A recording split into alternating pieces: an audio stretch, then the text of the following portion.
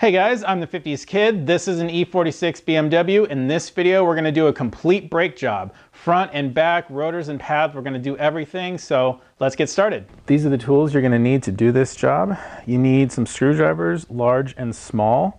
You're going to need a 6 and a 7 millimeter Allen socket. You're also gonna need a 16 millimeter socket. You're gonna need a ratchet.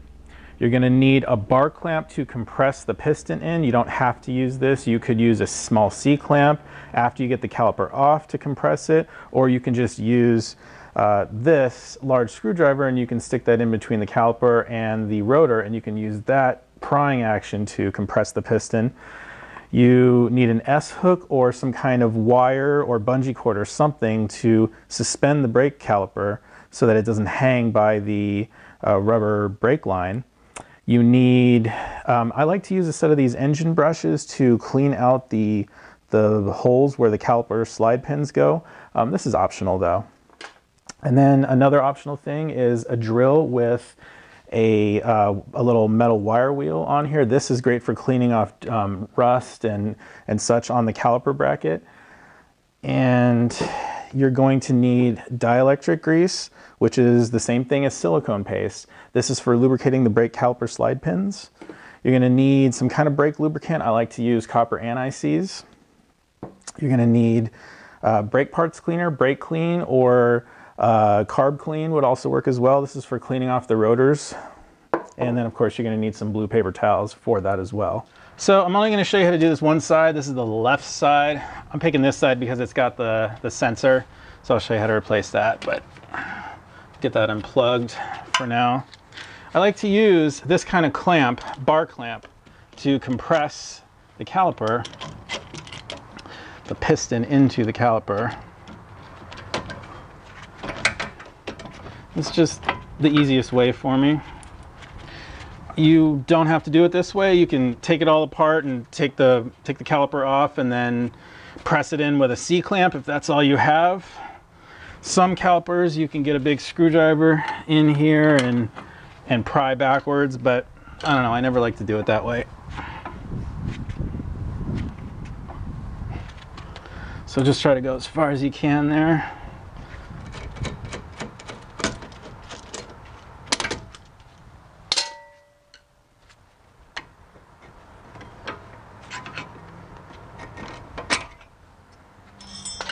Probably easier to take that spring out first, now that I think about it. I'm gonna get our caliper cap covers off back here. It's gonna be a 7 millimeter Allen. This one's stuck here. So 7 millimeter Allen.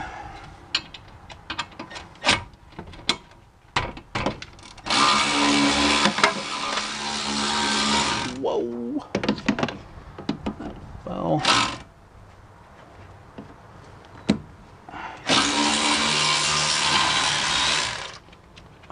I'm going to take that slide bolt all the way out because I'm going to lubricate it properly.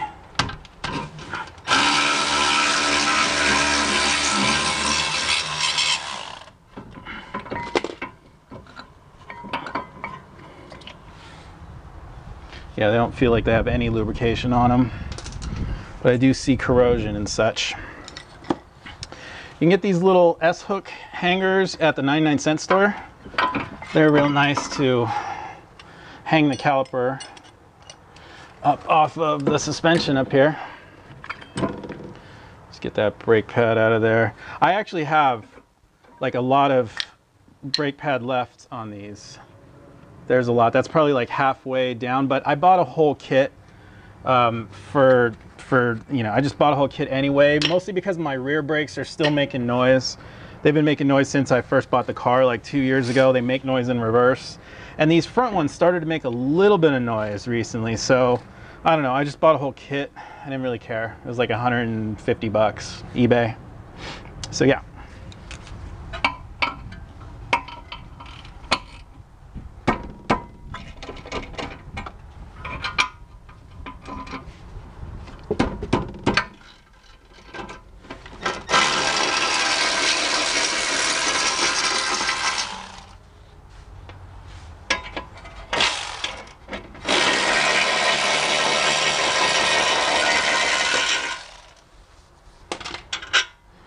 So our little sensor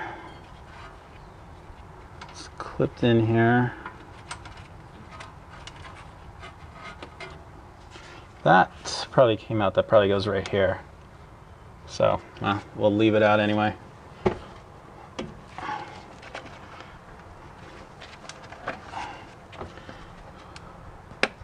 I'm trying not to break this plastic cover here.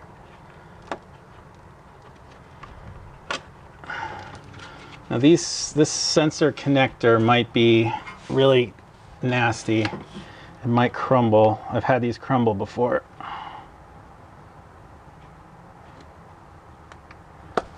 Luckily that one did not. So yay. The kit came with a new sensor. You don't really need to change these sensors unless maybe they touch. See, it's got this little nub on it right here.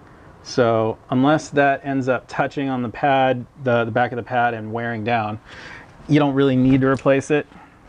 But you know, if it comes with it, then hey, why not?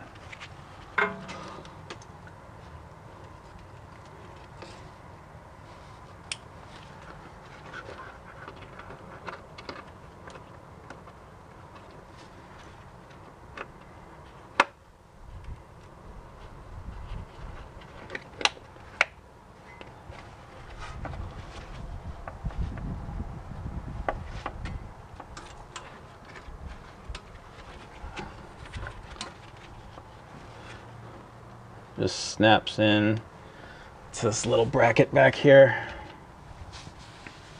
And then we'll put it through this and we'll snap that back in where it's supposed to go. Hopefully it'll stay in. I don't know if it will. Seems good. Ooh, this screw is getting bad on me.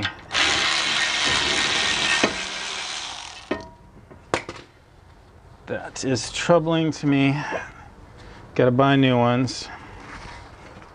So the brake rotor is going to come covered with a kind of a thick oil called Cosmoline that is going to prevent it from rusting in the box. So you got to clean it off with carb cleaner or brake cleaner. Something. Some kind of solvent.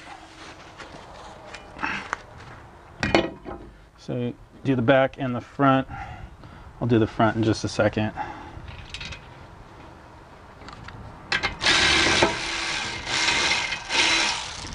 Don't want to make that tight at all. It doesn't need to be tight. It just, you know, it just holds the caliper on right there. So I'll leave it loose for myself. The wheel is actually going to hold this thing tight, so not a big deal. Just leaving it loose for myself so I can replace it. You'll notice when you look at a brake caliper, you'll notice the shiny areas. Those are the parts that you actually need to lubricate. And if yours is, you know, if yours are rusty at all, you can use one of these little wire wheels and you can just clean the rust off real quick.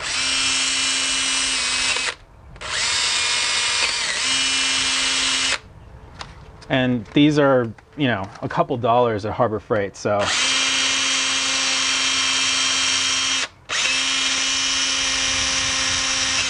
a really nice way to just restore your caliper. Make sure you don't have any noise.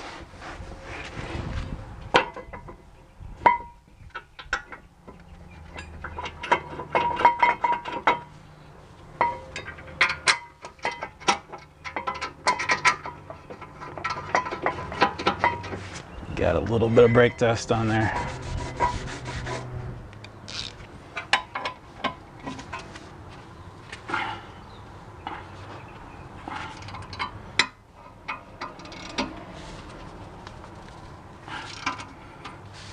And then let me show you cleaning this part, this caliper here.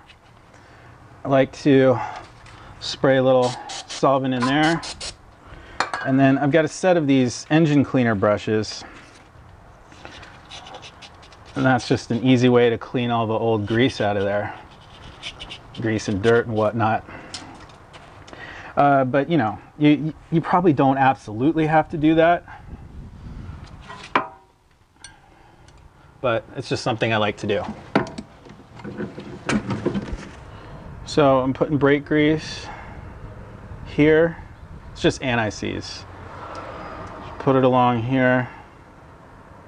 And you also want to get the insides right here, because those insides are actually going to contact part of the caliper up there. And if you look on the caliper, you'll see where the old ones do that. I'll show you in a second. I'm just going to get these in so they're in there. So on the old caliper, well, on the caliper, right here, this is an area that contacts usually the front pad. Usually the back pad doesn't contact for some reason. It's just the way they make it. But I'm gonna go ahead, get some brake grease on the inside of the piston here, and then up on this inside area that contacts the back of the pad, which usually doesn't need brake grease, but I suppose it depends on your area. I like to put it on there anyway, just in case.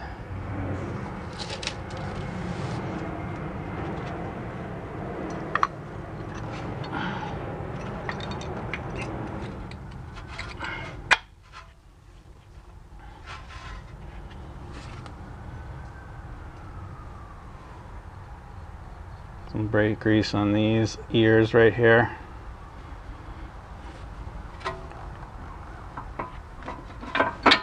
Let me put our caliper on. So I don't know if you can see this, but here, let me show you. So you can see up here, that ear really doesn't contact the caliper, but right here it does. So that's why. So I like to use silicone paste to lubricate the brake caliper slide pins. I think we should kind of wipe these off first. I see a hint of old something on them. So silicone paste, aka dielectric grease, same stuff.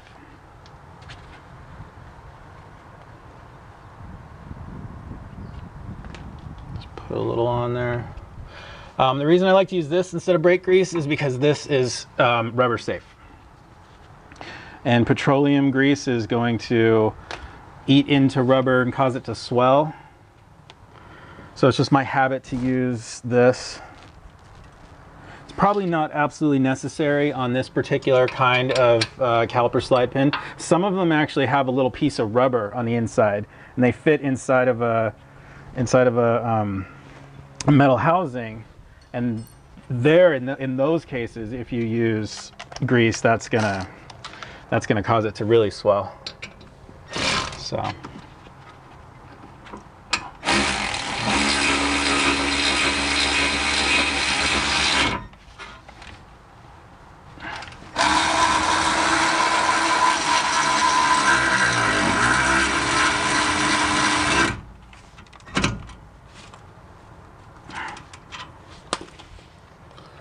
Don't forget those little caps. Then we'll route our new sensor up in there, where it's in that little cap there. And you just want to make sure that the sensor faces the pad and not the brake pad. I mean, not the piston. So the sensor needs to face this way.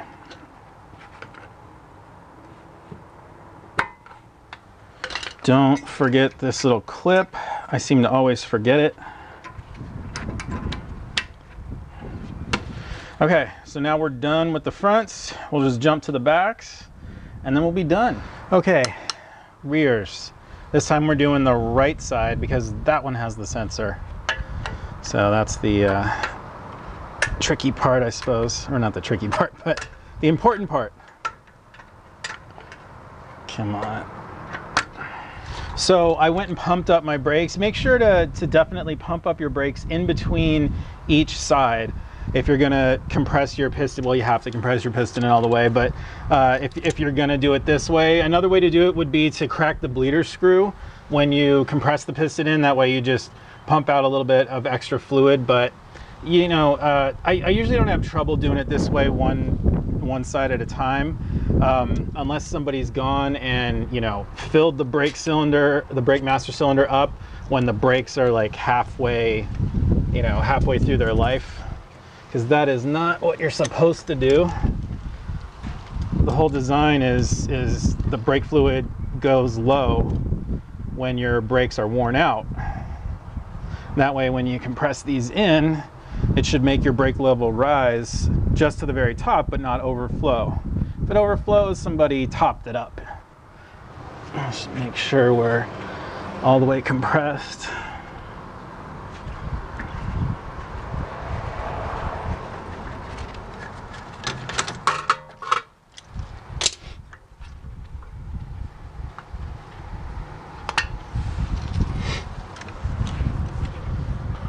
It's basically identical to the front, really.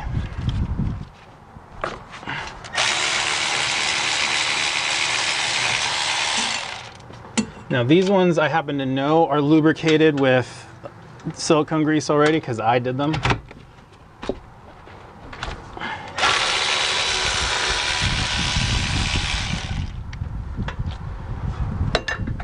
I think that was a video that I didn't post a very long time ago,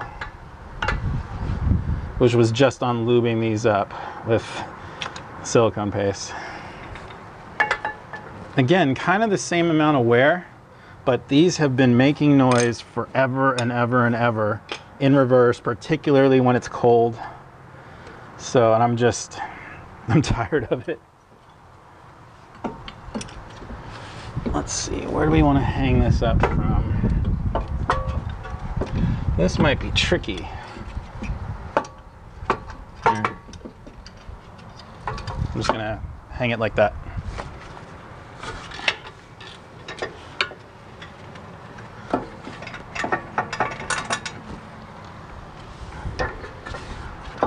Definitely in the way. Okay, I'm gonna do something bad. I'm gonna let it hang for a second, but it's not that heavy. It's actually a no-no. You don't want to let it hang. But it's going to be all right for just a second.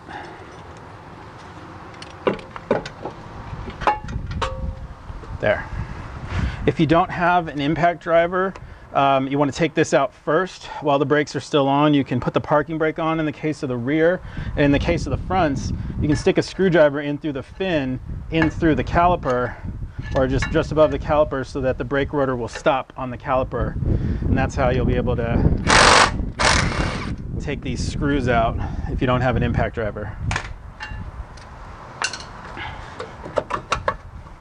And if that's rusted and crusted on, you just want to hammer on it on either side. It'll eventually break free.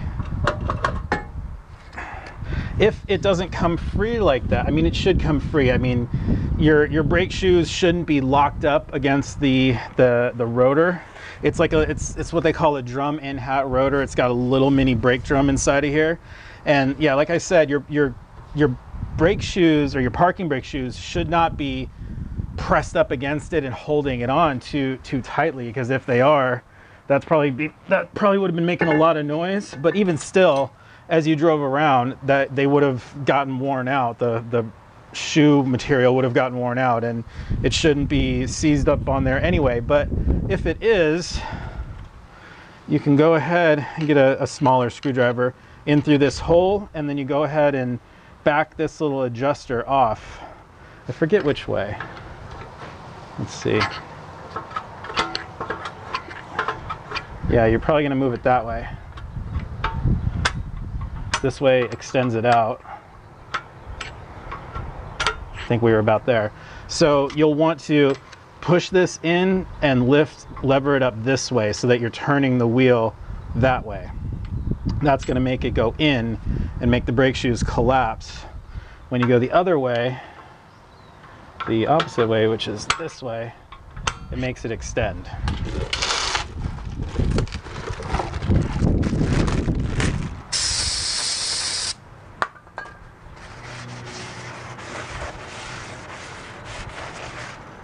Clean off the inside of the rotor there. from the back side.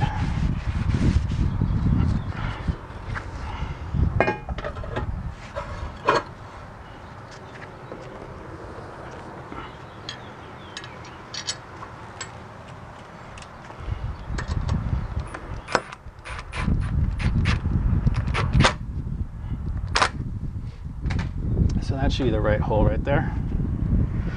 And I doubt that I have to do any adjustments to it, to the parking brake.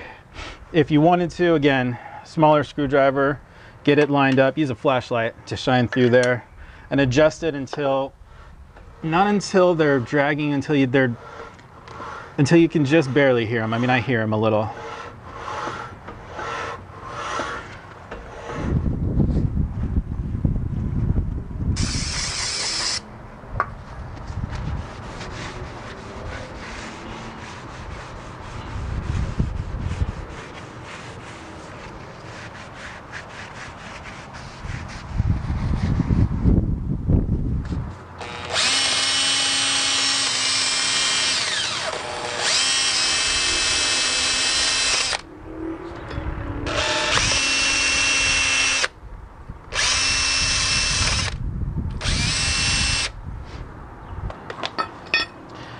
You know, before we do this, before I put this on, let's go ahead and replace this sensor. You might get a better view. I don't think it's going to matter in the end. So there's just a clip up top here, a little plastic clip holding it up there. Same thing on the inside here. And then it's going down through the first hole on the control arm up here. And then another clip. And another clip. Okay, so hopefully you can see where this little box is back here.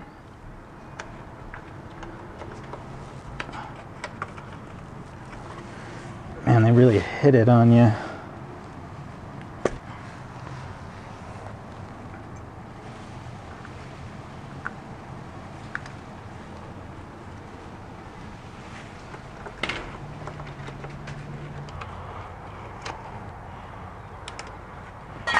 Right there.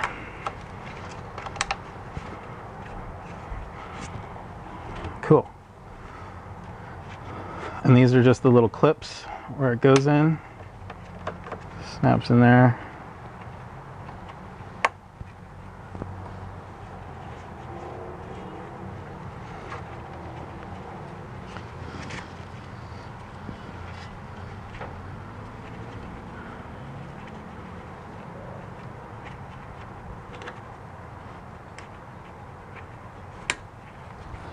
Then goes up through here.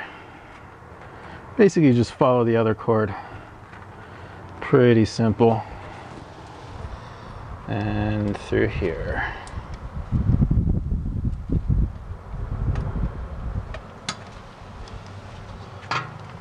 Again, just more little clips.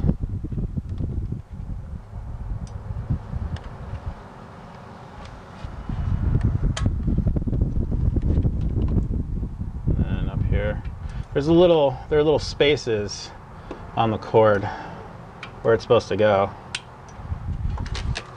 Now we can get our brake rotor on.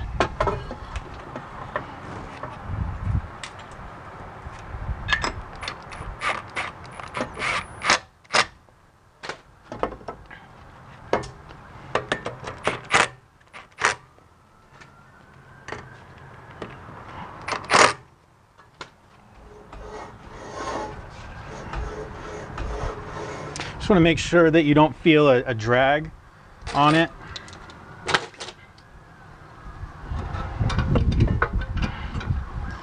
Here.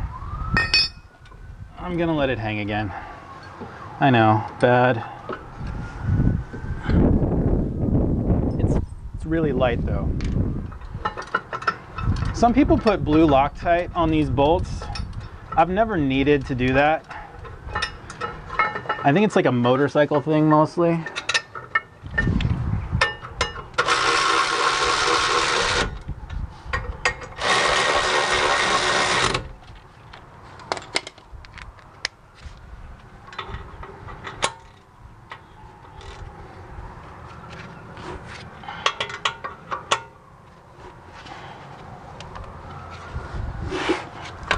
Do not put red Loctite on them.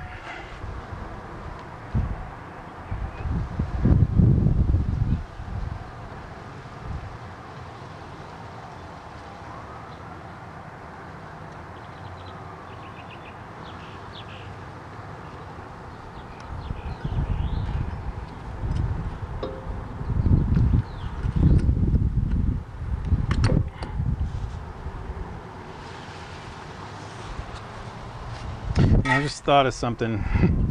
Make sure you compare your pads, make sure they match, because I've got the 330, they have thicker pads. The 325 has pads that are half this length. That's happened to me before, so make sure that. Should have made sure of that a long time ago.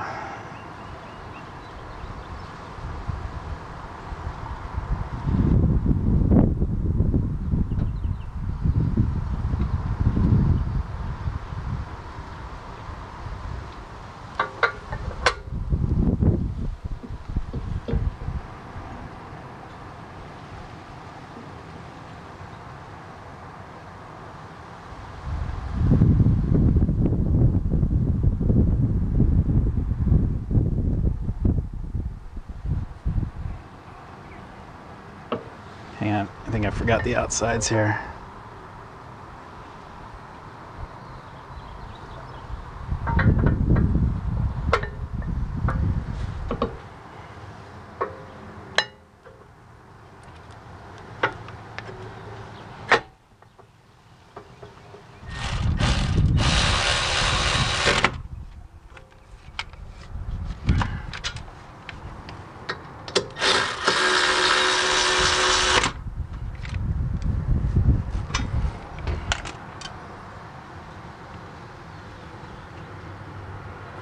Got our pad sensor snapped in.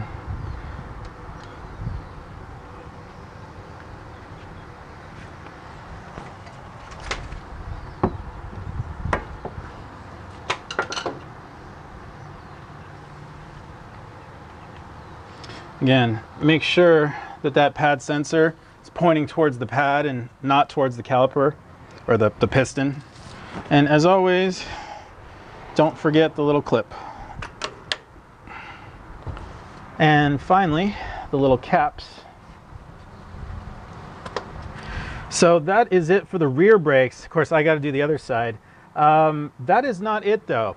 We have to finish up by bedding these brakes in. So I'm going to show you how to do that next. Remember to pump your brakes up before you back up. Otherwise, you're not going to stop. So for proper brake effectiveness, you need to perform a bed-in procedure. This is where you transfer a thin layer of the pad material onto the brake rotor. And you do this by heating them up, getting them really hot. And the way you do that is by performing a series of speed ups and slow downs. We're gonna speed up to about 35 miles an hour. We're gonna brake with moderate force. And then we're gonna repeat that maybe 5 times. You don't come to a stop in between each time. So you just keep going. Speed up, slow down, speed up, slow down.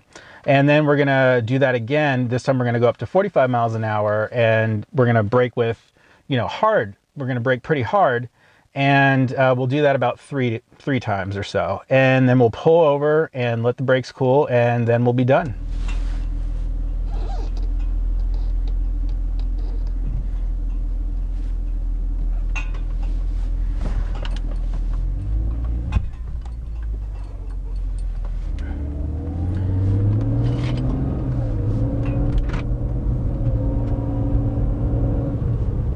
So you want to try to do this on roads that are clear, because you're going to be starting and stopping a couple of times.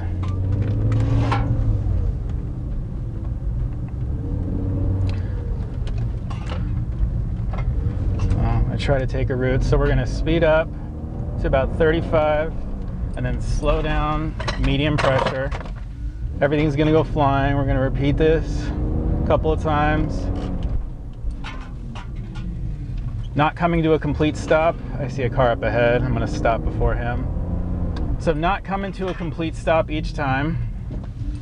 The idea here is we're heating the pads up, heating the brakes up. I take this little route. Okay, I'm going to go slow because I want this guy to get out of my way. So we're going to go fast again. I'm doing this fairly rapidly. 35, slow down. not coming to a complete stop. If you come to a complete stop and you're pressing down on the brakes, you're gonna cause an imprint on your pads. Here I'm coming to a stop. Here I'm just going to sort of do a California roll through it. Nobody's coming. I'm gonna go again. About 35.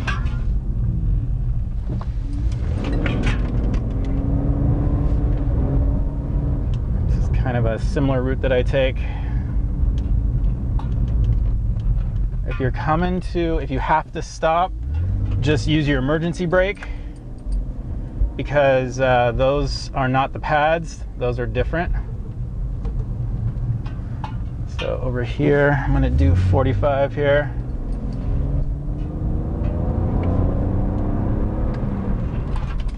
Fairly rapid stop this time. I'm gonna do 3 of these. I can't do another one because I'm coming up on a stop sign too quick. So I'm just gonna roll up to it. Roll through it. Here, I'll try to get on this guy. Fairly rapid stop. And I went the wrong way. Oh, you know what? This is good enough. I'm gonna pull in here, pull to a stop, not come to a complete stop. I'm gonna flip into park. And if you did this right, you should see smoke coming off of your brake pads because you heated everything up properly.